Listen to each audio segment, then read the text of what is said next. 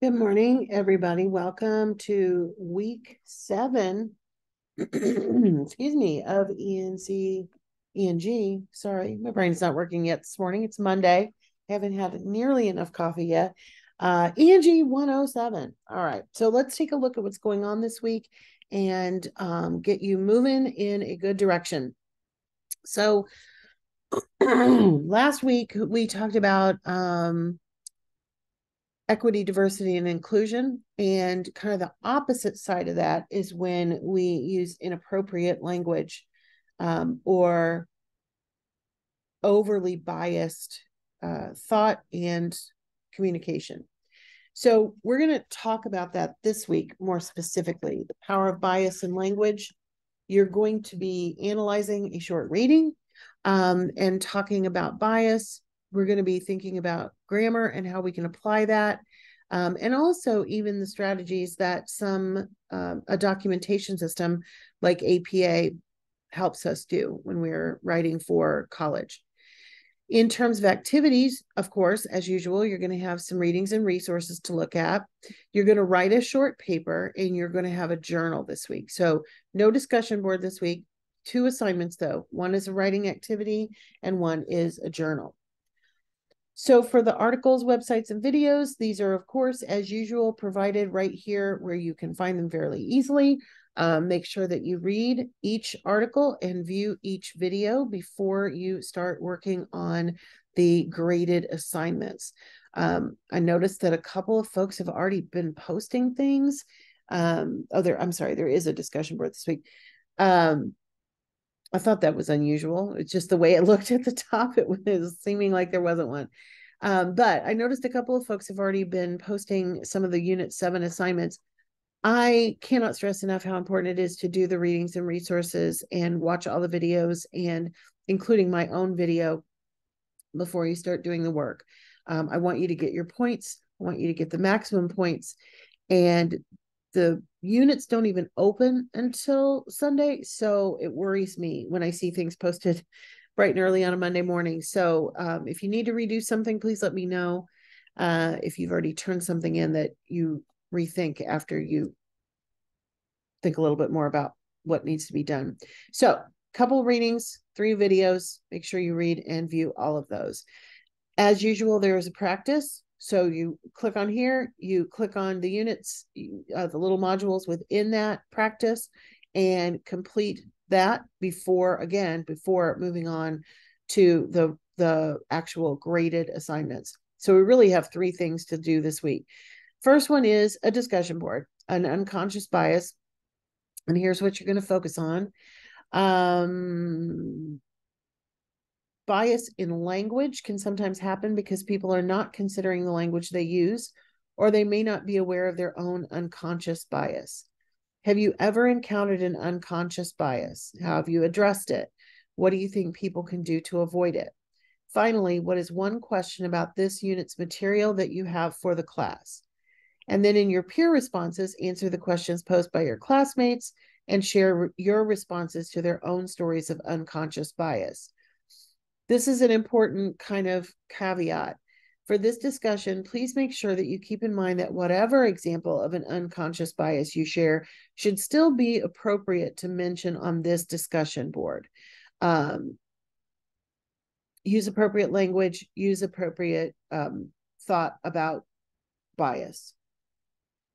I will give you a couple of examples that I hear a lot, and these might be good places for you to start thinking about it. One is the use of the term policeman. I was born in the late 1960s, and I can remember as a child in the early 70s, we were told over and over and over again to stop using the term policeman because there are definitely police officers who are not men. But here we are, 54 years later, people still say policeman. They still say mailman. Things like that display an unconscious bias. So think about those kinds of terms. Maybe those are some good places for you to start. Policeman, fireman, mailman. What's another one that I hear a lot? Those are the biggies. And they really should have been gone back in like 1974. So I don't know why we still use them. I don't get it, but they definitely don't have a spot in professional objective writing like we do for college. So got to be careful about those kinds of things. So think about that. That might be a good place to get you started. Then we have a short paper on diversity and inclusion, and this is your assignment sheet as always. This is the one that I always talk about that you need to really dig into and make sure that you do it. I am going to go ahead and read it to you this time because a lot of times I say you should read it yourself and then people miss some things. So let's just go over it. In the previous unit, you considered a writer's position on diversity, equity, and inclusion within their workplace. Now you will explore your own ideas surrounding diversity, equity, and inclusion to create a short paper on the subjects. Review the articles in this unit's readings and resources and select one of them. You only have to pick one to use in your short paper. Create a short paper of 3 paragraphs that answers the questions below. Your answer to each question should be 1 paragraph in length that is at least 6 sentences long. You do not need to include the question. You should write this in paragraph form, so not numbered, right? In the first paragraph, explain how you define diversity, equity, and inclusion, which you've already talked about last week, so you can use some of those same ideas. What do these terms mean to you, and why would you consider them to be important? In the second paragraph, what do you view to be the most important strategy to promote diversity, equity, and inclusion? So write a body paragraph that includes evidence from one of the articles. Select one article from this week's reading. Use a quote from the article to support your answer to the above question. When you use a quote, you should introduce the quote and then use quotation marks to show it. And then after the quote, you will have what we call an in-text citation, which will be the author's last name, the year, and the page number, if that's available. If you use the article from Salem Press Encyclopedia, because that one doesn't have an author, you will include this as your in-text citation. It will be the title, Diversity, Equity, and Inclusion, 2021, and then it doesn't have page numbers, but you would use the paragraph numbers. So that's why it says para, period, and then a number. That's because there's no author. Paragraph 3, end the paper by answering this question. How do you think bias in language affects your views on diversity and inclusion? And then you will have a reference page. You're only going to have one thing on it, but it will be the last page of the assignment.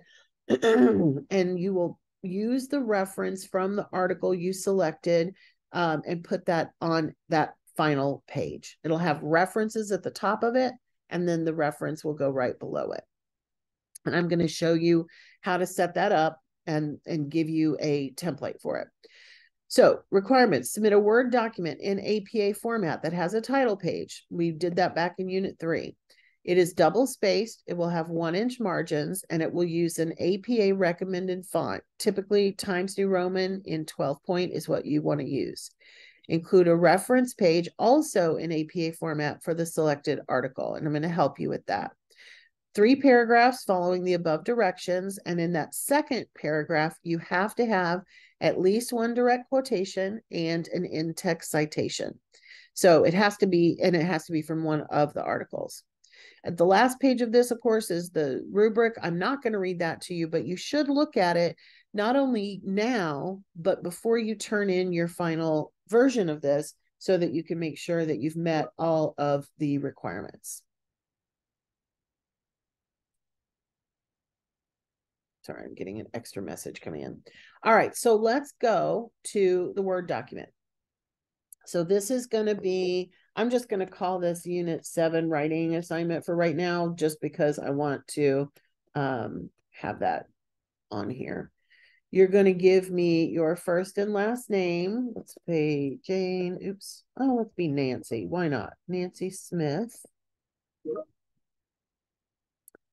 We are going to use post-university. I'm just going to use English department because you are taking an English class. You can use your own department if you are majoring in something specific already. You can definitely use that. we're going to put ENG107, the power of words. Your instructor's name is Jackie Pierce. And the due date for this assignment would be April 23rd. All right, so we are going to have 3 paragraphs, and oh, this will be the same title, what I call it, Unit 7 writing assignment.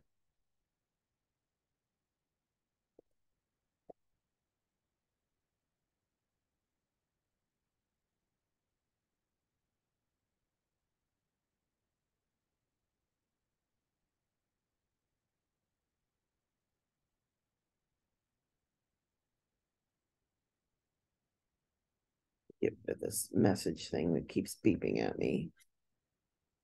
Okay. We already have 1 paragraph. We already have a second paragraph that has a quote in it. And so for your convenience, I'll put a 3rd paragraph so that visually this is going to look like what you will end up with. You may or may not go over that full 2nd page. With 3 paragraphs, you probably will. I'm writing fake paragraphs, so of course, those tend to be a little bit shorter than real ones. Then the references page does need to be at the top. The references needs to go at the top of, oops, there we go, and be centered. So let's do that. That also changed the font for some reason. So that needs to be Times New Roman. Not some weird font. Good gravy. Okay. Let's insert an actual page break so this doesn't get all weird. All right. So this is one of the older articles. This is not one of the ones that you'll use for this particular assignment. So let's go ahead and go back to the module and pull one of the newer articles. So this is the one they were talking about that doesn't have a an author. This one has an author, but here are the links to both of these. So I'm just going to use this first one. Students and instructors, we're going to have to sign in to read it to the library, which is always a good thing. And then we're going to pull the citation from this cite button over here, and we need the APA 7th edition. Well, that's interesting because this one gives us an author. All right, well, I mean, then we can use that in our in-text citation. So I'm going to copy that and paste it in my Word document. I want the italics to stay, so I'm going to put match formatting. Now we do have an author, so we're going to put MOHN was his name or her name, and I believe it was 2021. And let's say we get it from paragraph 1. So that's what that's going to look like. All right. So I'm going to save this. I am going to share this with you so that you can see it. And that way you'll have an updated template that you can use. And this is for Unit 7. So I will include that in the links for this week in the announcements. All right. So that's your writing assignment for this week. And let's see, was there anything else? Yes, one more thing. You will have a journal entry again this week. You are used to those already, so I'm not going to go too far into it, but what are you going to focus on will be write an entry that identifies and explain bias in language. What is it? How does bias create problems in communication? And what steps can you take to avoid bias in language? So those are your assignments this week. As usual, if you have any questions, feel free to reach out, especially on Tuesdays, because that's my office hours, but you can always reach me by email. And certainly if it's a question about the assignment as a whole, feel free to post that on the Ask the Instructor discussion board. All right, everybody, take care and have a great week 7. We'll be back next week for our very final week of class.